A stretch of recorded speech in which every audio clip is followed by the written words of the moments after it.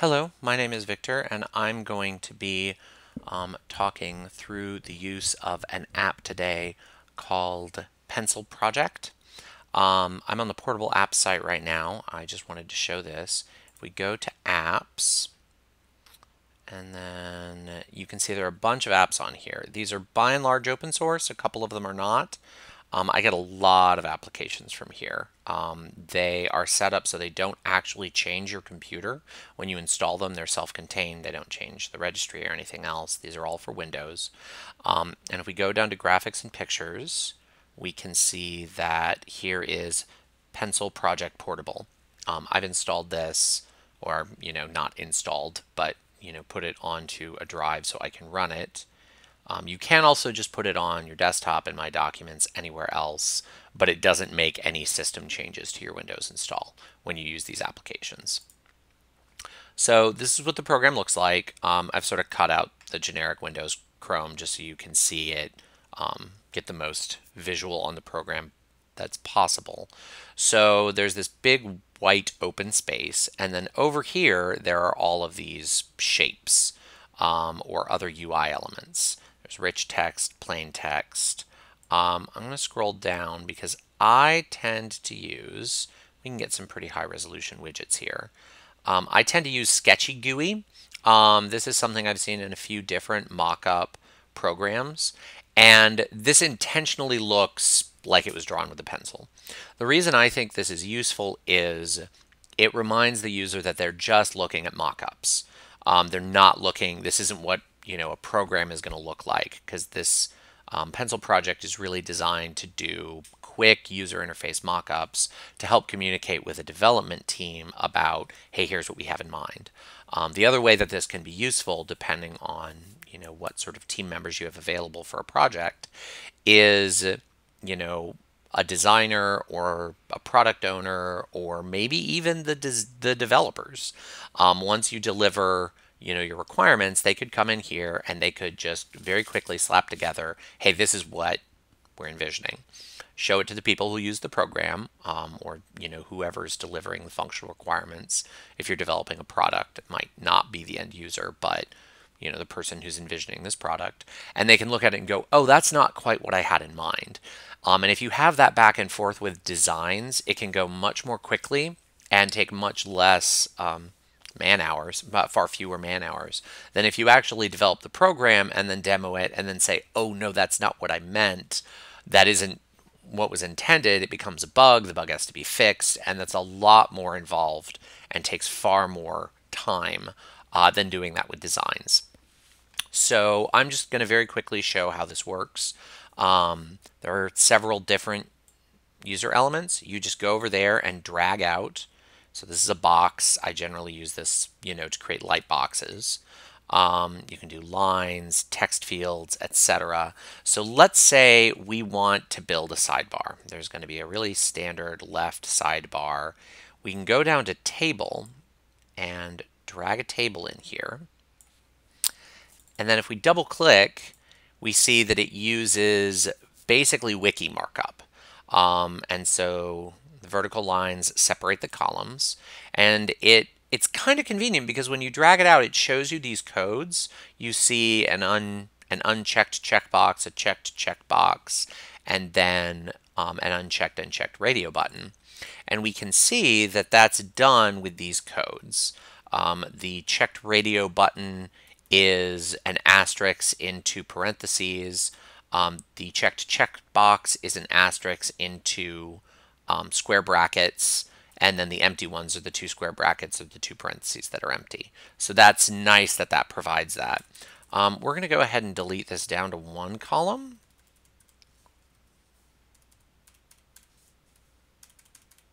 And I got into this edit view by double clicking, and say we want to put some links. So at the top, maybe we don't have a link. We have, we'll just say that we're putting together a quick application, like a quick website mock-up, and we'll call it the best website. And we'll say the first link is going to be the about page. Let's do about. The second link is, sorry about that. I am glad that happened though. If you press enter, it does kick out of this, much like Facebook. So I have to do shift enter to add a new line. So I'm glad I made that mistake. We'll say the next link is going to be, we'll say it's for a webcomic, the webcomic. And then we'll say the third one is artist bios. And then the last link we'll say is an FAQ. So then we come out of this and nothing lines up properly. But that's just because it tries to shove everything in and there are some limitations. So there will be a little bit of quirkiness like that. And that's just kind of the nature of this program. So I'm going to right click and we're going to go down to properties. Header color, we want that header to be the same color as everything else.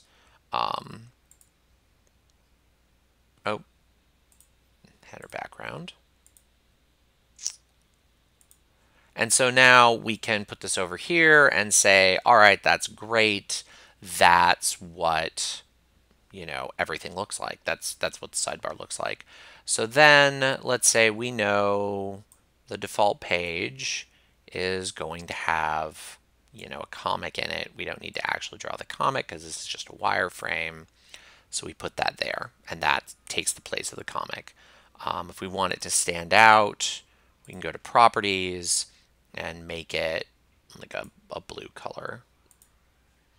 And then it'll jump out a little bit more. We know we want there to be a title above that comic. So we can take label and just drag it out there. We know we want the label to be a little bit bigger. Let's say we want it to be in bold. Double click on this just like we did before. The best webcomic.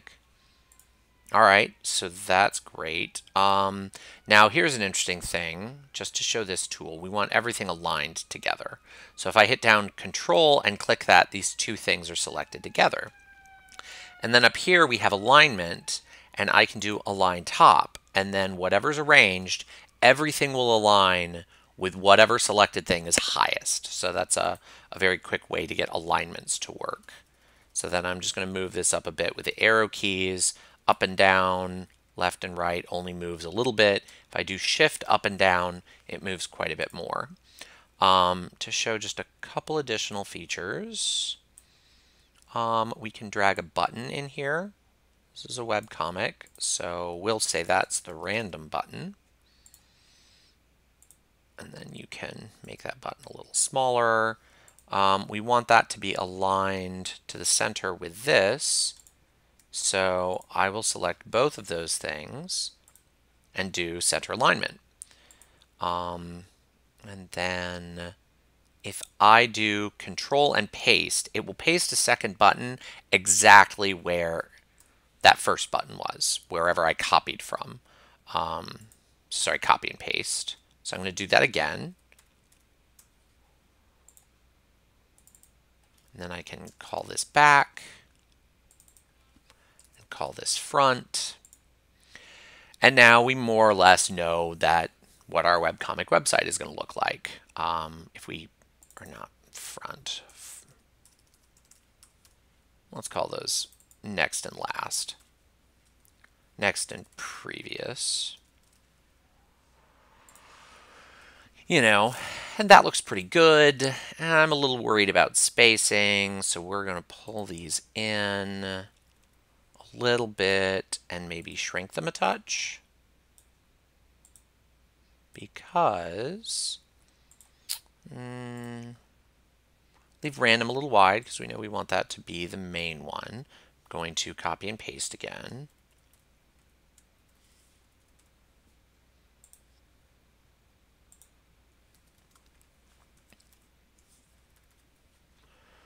Because then we can call this first comic, current comic, and so now we have an interesting thing going on. Nothing really looks all that well aligned.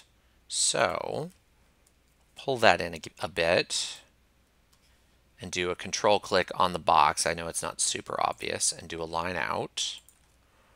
Pull that in a bit. Control click with the box and align to that edge.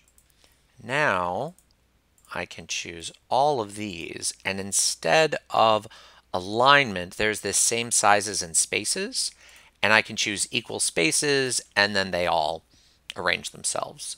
So that was, pretty easy to put together quickly. We might want to title this page, so I'll double click up there and call it main webcomic page. Click apply. Then I can come up here and right click and do new page. And then I can do an entirely new page and say it's the about page and click apply, and that gives me a blank page. Not actually that useful. I'm going to go ahead and delete this because the other thing I can do is duplicate, and that will duplicate the title as well. I know that I don't want this to be the main webcomic page. I can do the about page and click apply. I don't want all this stuff. I'll go through and delete that. Change that to about the best webcomic. And that will adjust that. And I've kept my sidebar, which is kind of nice. So now I can come over here and choose HTML texts. It's going to do sample text. And I can double click in here and it gives me a lot of formatting options. Oh, again, it's that same weirdness. I have to do Shift Enter to go to a new line. More info about. Bolded info about. So let's bold that. And if I want this to be a little larger,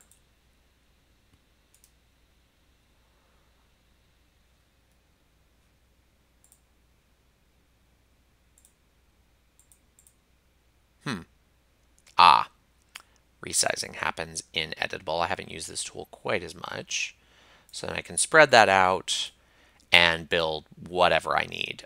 These could also be treated as field headers. So then let's say we want to align left or align right, and then we're going to align right to there. And then we can pull in a text field if we wanted this to be more of a full interface. And elements will automatically align with each other like this. They'll sort of snap, which is convenient. And so then from here, you can either do something like enter sample text. This is the more info.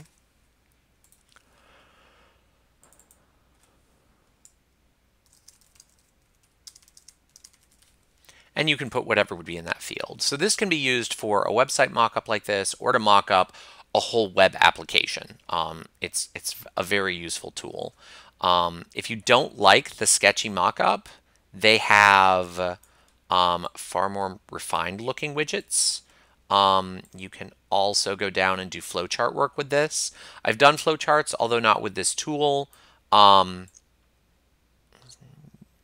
are also defaults for mobile. There are a lot of widgets in here, so you can make your screens look however you want. Or you can just go with some really common shapes and stylings that aren't intentionally sketchy.